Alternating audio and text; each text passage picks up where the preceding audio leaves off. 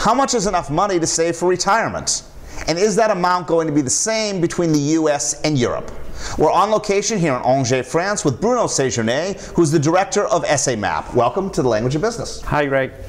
You've spent over 20 years researching household savings. Is the household savings rate in France high or low?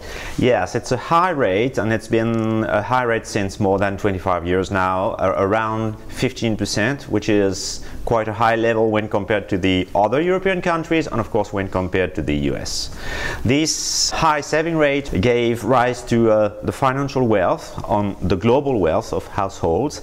Today we can say that households' wealth is something like twice the GDP, or in other words we can say it represents 9 years of income of households, which is a high level. And is the household savings rate so high because of the pension system in France? Not really. It's always been high for different reasons, but mainly when we look at the different data, we can say that there are two main reasons. The first one is precautionary saving. Okay, people are still afraid about the short-term future, what can happen to them, and also because they plan to invest in the long run for real estate.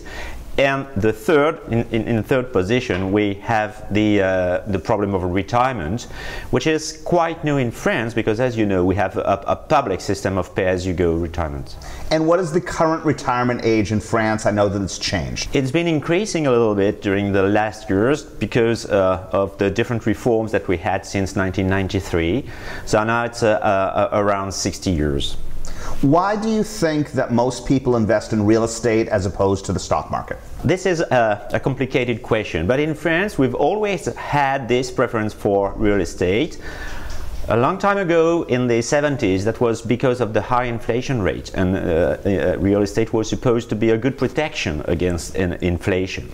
And then this is also because real estate is supposed to create jobs, and then there was always a support by public authorities in favor of investment in housing. So people have always been very aware of what can happen in that direction. And when you say people are investing in real estate, is it for their own homes or is it for real estate for investment?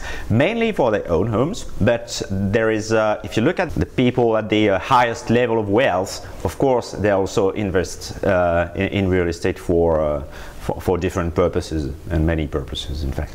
If college is comparatively free in France and throughout the EU, why are people so worried about money? I think we don't trust in France, we don't trust in the future just like you do in the US. That's a spirit, a kind of spirit difference.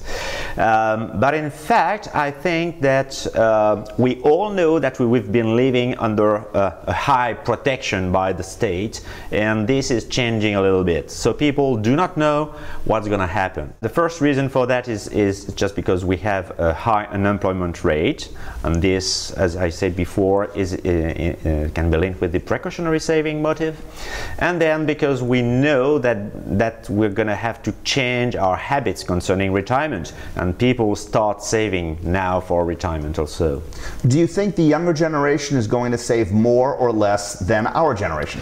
Well, what we can say is that they start saving earlier for retirement. Okay, the generation of the baby boom, as we said, started saving for retirement very late in their life cycle, and this is not the case for the young. They know that they will have to do something to prepare for their retirement, and they start earlier, but for this they need to have a good job, and they need to start in their life, and this is quite difficult for young people. Do you personally think right now you have enough money for retirement? As a civil servant, I can think that I have a good chance for that. But most of the reforms in France have been focused on moving the parameters of our system to make it sure and to make it safe.